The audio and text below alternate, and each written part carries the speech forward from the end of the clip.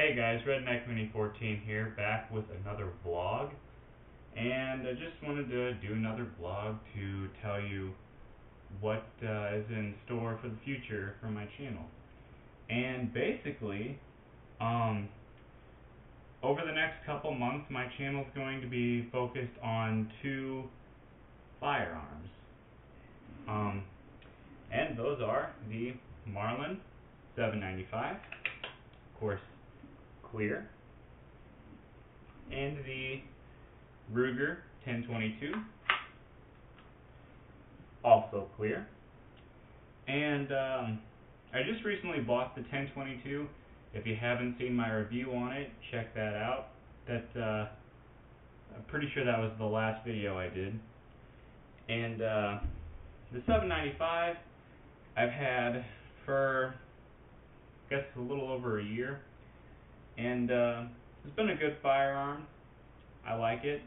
It's probably my favorite 22 so far. But anyway, over the next 2-3 months, a lot of my videos are going to be focused on these two rifles. And that's basically going to be comparing the two. I'm going to do a comparison video showing the differences and similarities between the two rifles. There's quite a few differences between the two, obviously. And I'm also going to be doing some accuracy videos because part of the whole controversy between Marlin and Ruger is which one is more accurate, with just the standard barrels. Like this, most people will say that the Marlin is more accurate, but some people will say that the Ruger is more accurate. So we're going to do some accuracy videos at 3 different distances. I'll hopefully get some good target ammunition for that. So you'll see those videos whenever I get some good target ammunition. Also do just some regular shooting videos with, where I shoot up tin cans and plastic bottles, that kind of stuff. Also, with the Marlin, yesterday I just ordered some 25 round Pro mags for this, and I'll do some videos testing those out, seeing if they work, or if they don't work, and whether or not I recommend them. Those magazines should be in sometime this week, later in the week, and I'll probably do some videos on that maybe next week. I don't know.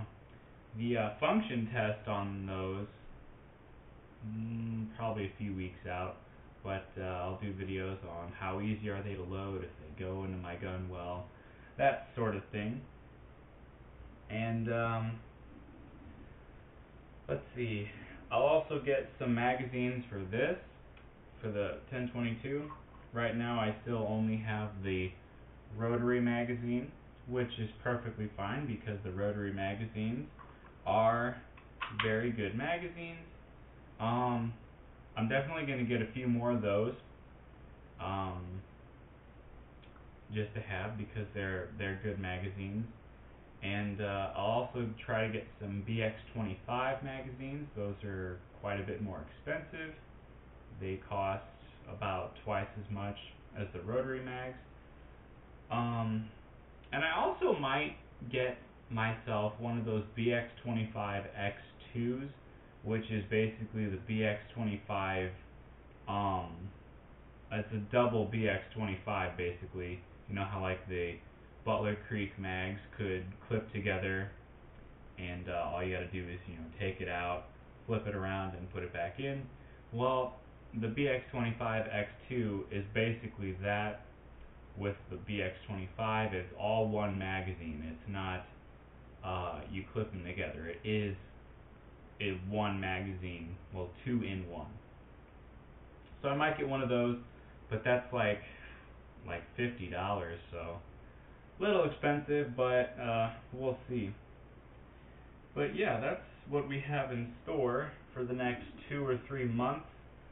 depending on how long it takes me to get magazines and ammunition for these two rifles. But so far, my impressions of the 10/22 without shooting it is that I really like it. I got it because, well, 10/22 was on my list of guns to get. It's a Ruger, so it's reliable. It's very popular. I like the wood stock, even though this isn't necessarily the best wood stock that they come with. It was a fairly cheap gun, not quite as cheap as the Marlin, but still relatively cheap, with a very good track record. And like I said, I've just wanted one, and since this was the 50th anniversary, I thought I'd get myself one this year with the engravings. So yeah, that's why I got this.